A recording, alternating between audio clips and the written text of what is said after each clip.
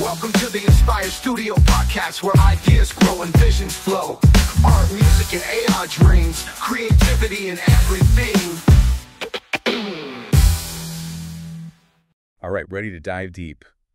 Today we're tackling a big one, the essence of an artist. We're unpacking this insightful essay you sent over, and I'm really curious to hear your thoughts on this one. I'm ready to dig in. Analyzing creative processes is a passion of mine, and this essay hits on some really key ideas about what truly makes art, well, art. And it starts off strong right out the gate. The essay says being an artist is about transforming the intangible thoughts, emotions, all those things we experience internally into something tangible that others can experience too. I find that fascinating because that transformation is how we share those internal experiences and connect with each other on a deeper level through art. Think about a time you were deeply moved by a piece of art, a song, a painting, a film, anything it likely resonated with you because it gave a tangible form to emotions you'd felt but maybe couldn't quite articulate. Oh, absolutely. That totally resonates with me. Okay, so it's about expressing those intangible things. But the essay quickly points out that art goes beyond just technical skill. Just because you can paint a perfectly straight line doesn't mean you're an artist. Right. It's not just about mastering the tools. A technically perfect painting of a bowl of fruit, while impressive, might not be considered art if it lacks the artist's unique vision or message. Think about a sculptor, for instance. They might envision this intricate, powerful form in their mind. That's the creativity part. But it's their mastery of tools like chisels and their understanding of the stone itself that allows them to bring that vision to life. Okay, that makes a lot of sense. Yeah. It's like the difference between someone who can play all the right notes on an instrument versus someone who can make the instrument really sing, Yeah. Both require skill, but one clearly has that extra something. Exactly, and that's where the artist's unique expression comes in. It's about taking those skills and using them to communicate something deeper, something that speaks to the human experience. So it's not just about technical skill, it's about having a vision and knowing how to execute it in a way that truly resonates. Now, that makes me think about another point the essay makes about artists and their seemingly endless wellspring of creativity. Are they just constantly bursting with new ideas? That's a common misconception. While coming up with new ideas is definitely important, the essay does a great job of highlighting the balance between that initial spark of creativity and the dedication required to actually bring those ideas to life. It's like that saying, maybe a big cliche, but so true. Genius is 1% inspiration and 99% perspiration. Having that spark of creativity is one thing, but then the real work begins right. Absolutely. It reminds me of those Renaissance artists we both find so captivating. They weren't just painting pretty pictures. They were fueled by this incredible surge in humanist thought, rediscovering classical ideas, and you can see that in their work. Oh, I see what you mean. It's like their art became a tangible reflection of the intellectual and cultural shifts happening all around them. It wasn't just about the technical mastery of painting.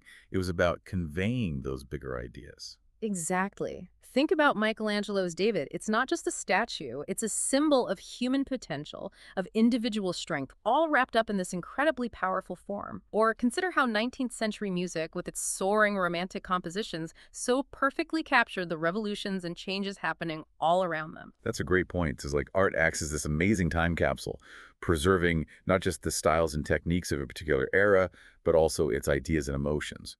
But the essay also talks about artists as storytellers, which feels like a whole other layer to this. Why do you think storytelling is such a powerful element in art across cultures and throughout history? It's primal, wouldn't you say? From the earliest cave paintings to modern-day cinema, humans have always used stories to make sense of the world, to share experiences and connect with each other.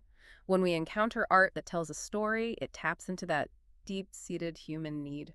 And I imagine it's even more powerful when the artist uses that story to express their own unique perspective on the world, right? Precisely. It's not just about telling any old story. It's about the artist taking that story and infusing it with their own insights, experiences, and emotions, allowing us to see the world through their eyes, even if just for a moment. That's what I find so captivating about art. Its power to make you think, to challenge your assumptions, to see the world differently. Like the work of a filmmaker like Ava DuVernay, for instance.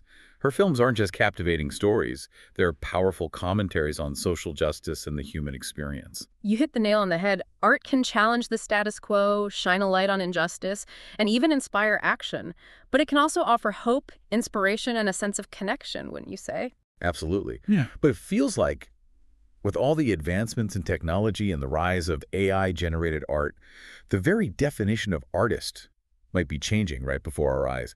Is that what this essay explores? Yeah. Yeah, like, are we going to have robot Picassos running around anytime soon? Is that what the essay suggests? Well, that's the big question, isn't it? It does dive into that whole tension between traditional art forms and these digital tools that are, well, kind of transforming the creative landscape. Yeah. But I wouldn't start prepping for the robot art takeover just yet. The essay makes a pretty key distinction. Technology, it's a tool, not a replacement for the artist. So you're saying it's not about the tools themselves, it's about how the artist uses them to express their vision. Exactly. Think about it. A painter uses a brush, right? A sculptor uses a chisel. And a digital artist, they use software. They're all just tools in service of the artist's, their creative vision. It does, however, bring up some pretty intriguing questions. Like what? Like if an AI creates this, I don't know, stunning piece of music, right? But there's no human emotion behind it, no intention. Can we really call it art then? What do you think? That's a good question. And honestly, I'm not sure I have the answer, but maybe that's part of what makes this whole discussion so fascinating. It pushes us to really examine our own assumptions about what art is, who gets to be considered an artist, what role it plays in a world that's, well, constantly evolving. I couldn't agree more. And this leads to another really compelling point the essay makes about the artist's intention. It's not just about creating something beautiful or thought-provoking just for the sake of it. You're saying there's a deeper layer there, like the artist is trying to convey a specific meaning or a message through their work. Exactly. The essay highlights this role of artists as kind of like cultural commentators, even agents of change, wouldn't you say? Think about artists like Banksy. His street art sparks this whole dialogue about important social issues. Or musicians like Nina Simone. Her soulful voice, it became so intertwined with the civil rights movement. It's true. When you really start thinking about it, so many artists throughout history have used their work to shine a light on injustice or to fight for what they believe in, to inspire others. It's like their art becomes a form of activism. Precisely. And in a world that often feels, increasingly complex and uncertain, that role, the artist as a catalyst for change, it feels more vital than ever. But this brings us back to that central question we've been kind of, circling this whole time. What is the essence of an artist? Yeah. It feels like we've been circling this big, almost existential question, uncovering these different layers, these perspectives, but not really arriving at a single simple answer. And that's what I appreciate about this essay, It doesn't give us this neat little definition. It leaves us with this richly woven tapestry of ideas about creativity, mastery, storytelling, cultural impact, even technological innovation. Being an artist isn't about fitting into some kind of box. It's about embracing all of these different facets, this constant evolution. So it's about pushing boundaries, challenging conventions, while staying true to that core desire to express, to connect, to leave your mark on the world. Exactly. And here's the thing. That's something we all have the potential for, even if we don't consider ourselves artists in, the traditional sense. We all possess that capacity for creative expression, for finding innovative solutions, for sharing our own unique stories. This essay, it isn't just for painters and poets. It's a reminder that artistic impulse, it lives within all of us. That's a really powerful thought to end on. So after this deep dive into the essence of an artist, how has your own definition of artistry expanded? And where might you see these concepts, maybe unexpectedly, in your own life and work? Maybe you'll find yourself inspired to tap into your own creativity today. Thanks for joining us on this deep dive. Until next time.